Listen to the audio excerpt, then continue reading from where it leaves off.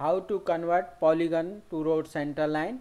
Here is already converted polygon to line, and after it we go to editor, we open one side, it is very important. After it we go to our toolbox, we select here cartography tool.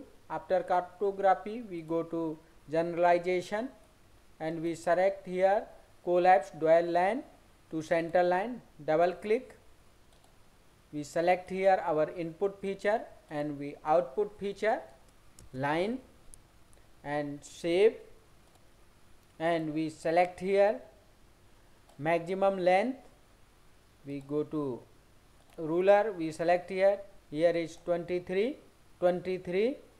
and we give in 30 maximum and OK.